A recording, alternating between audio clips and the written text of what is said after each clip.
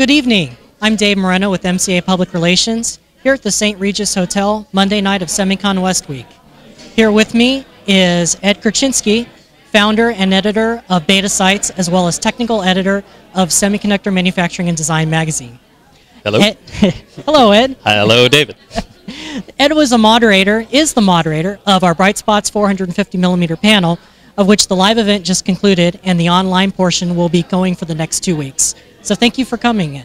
Certainly, pleasure. It was a very good conversation. A great panel, a great set of panelists who all had very good opinions to share.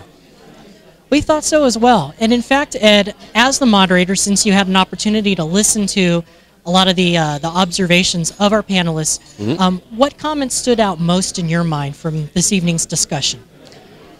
I was actually somewhat surprised at how unified the opinions were. It seemed that most people really see that it is going to happen, the 450mm transition. It's certainly not happening anytime soon, but with the recent progress in bare wafer manufacturing tools, it looks like it is going to happen. Maybe the only other point that came up was there was some interesting discussion about the economics of 450mm and the fact that some companies might use the transition as a way to gain competitive advantage over folks who can't make the transition.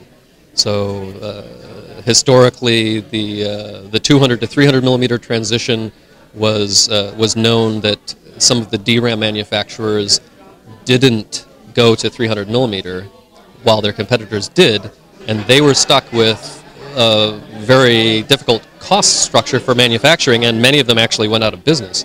So there is a real precedent for making the mistake of not doing the transition when you should.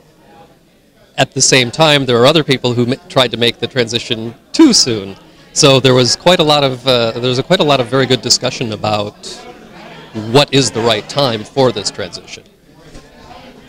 Now, Ed, I know that you've worked on both sides of the semiconductor industry camp. You've worked at semiconductor fabs, you've worked at equipment companies, so you're kind of in that unique position of having the perspective of both sides. And given kind of the controversy surrounding 450mm, like who's going to fund it, is it going to be the chip makers, is it going to be the equipment suppliers, do you think there's an opportunity for consensus between the two parties to come together on the issue, and if so, what might that look like?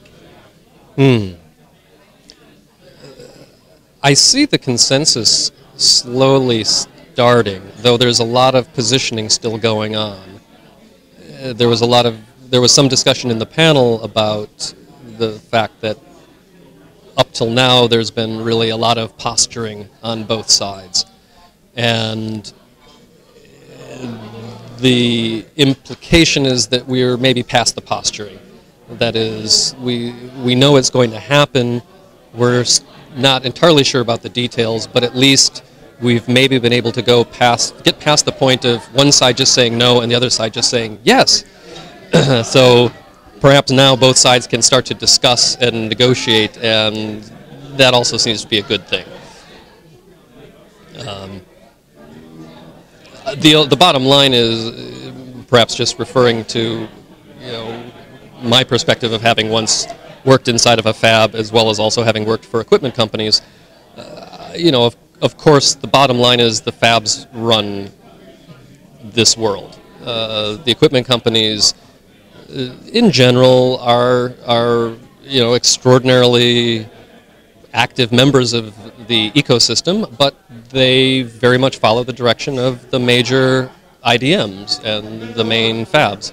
So that dynamic hasn't changed in the history of the industry, and so certainly, from my perspective, the ball is still in the court of the chip makers, because it's always been in their court, because it's their court. Right. Well, thank you very much, Ed. We appreciate your insights, and thank you again for participating on our live panel, and also for participating on our online portion of our BrightSpots 450mm forum. Certainly. Thanks a lot, David.